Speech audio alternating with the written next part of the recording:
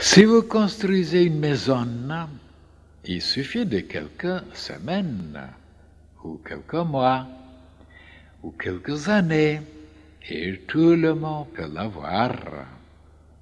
Mais quand vous créez quelque chose dans le domaine spirituel, personne ne va rien, ni vous, ni les autres. Alors, aucune certitude, aucune clarté, et vous êtes indécis, malheureux, assaillis par des doutes.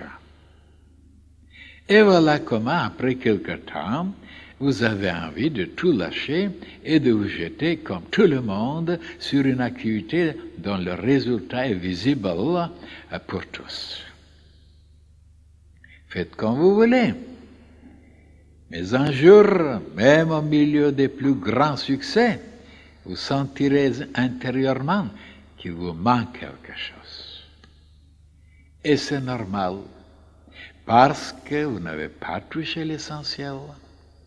Vous n'avez pas encore planté quoi que ce soit dans le domaine de la lumière, de la sagesse, de l'amour, de la puissance, de l'éternité.